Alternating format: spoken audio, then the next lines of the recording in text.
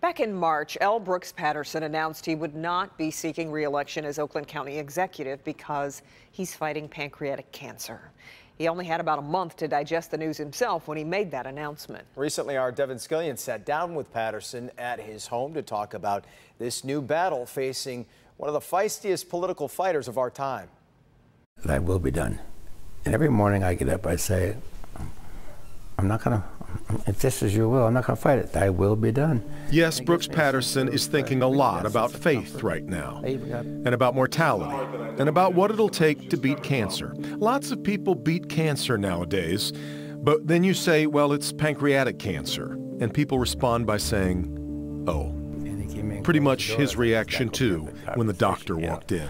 And he said, I got some very bad news for you. In fact, very bad. And I said, well, what's that, Doc? And he said, you have pancreatic cancer, and we deem it to be stage 4. When you talk to Brooks about anything, whether it's government policy, the accident that almost took his life 7 years ago, or his current cancer fight, you are going to laugh.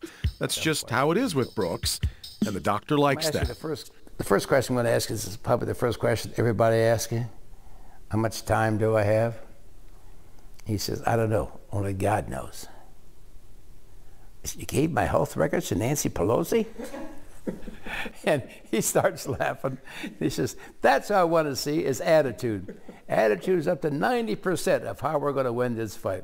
And he's a guy who knows his way around a fight, be it political or personal. But how many times can you beat the odds? The car wreck should have killed him. He was given a 3% chance of survival. So again, apply some humor. But 2, I mean, wheelchair hand cancer. Come on, God, I'm Republican. He started chemo. It is, as you imagine, unpleasant.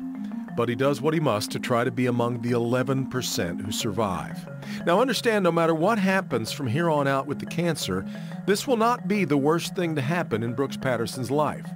That sad distinction will always be the loss of his son, Brooksy, who was killed in a snowmobile accident 12 years ago. I've been blessed. I had 4, now 3 beautiful kids. The one I lost, that's where I can get myself into a terrible situation. I don't think you ever get over that. I'm looking at his picture right over your shoulder. Since the diagnosis, Brooks has no problem telling you he is spending more time thinking about faith, calling priests and pastors to talk about the forgiveness of sins and about what happens at the end. Reactionary? Yes, and he's okay with that. The Father gave me the absolution, which if you're not Catholic, you don't quite understand. That eradicates all sins back to the day you had baptism. And I said, I turned 80, I said, Father, not a hell of a lot of things I can get into at age 80. Appreciate the offer.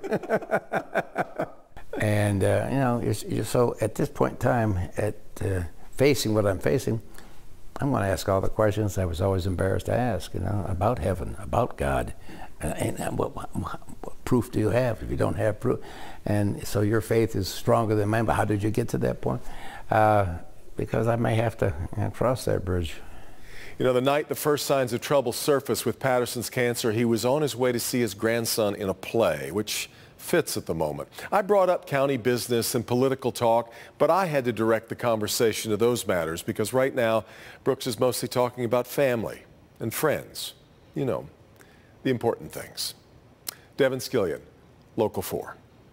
Well, that sense of humor will go a long way. It really does. The attitude, as his doctor said, the attitude really needs to be, you know, like he is right now to beat it. So it matters the most in those fights, yeah. And we wish him very well. Absolutely.